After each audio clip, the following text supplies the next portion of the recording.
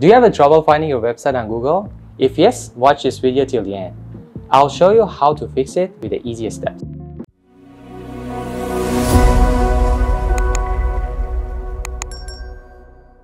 Hello, my name is Ashkan. I'm an SEO and SEM expert in Shinjiru.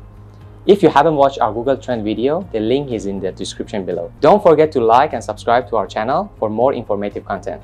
Alright, let's go to the video. You may have just bought your domain name from your hosting provider or you newly created your website. Another case could be you have a lot of pages on your website and Google haven't looked into all of them. For Google to show your website, there is a process that needs to be done by Google bots. But for now, I just want to explain the indexing part of this process. What is indexing? Google analyzes the text, images, and video files on the page and stores the information in Google Index, which is a large database. Head into the Google.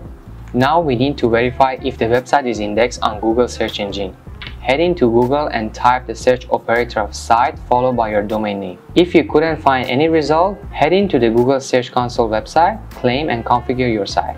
Inspect the URL in the search bar and wait for the Google to analyze the data.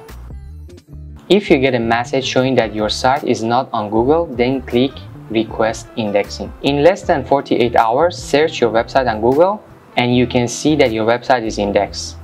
If you're looking to improve your digital marketing campaign, Shinjiru is here to help you. Please leave a comment on what topic you would like us to cover next. Till then, subscribe to our channel and have a great day. Bye bye.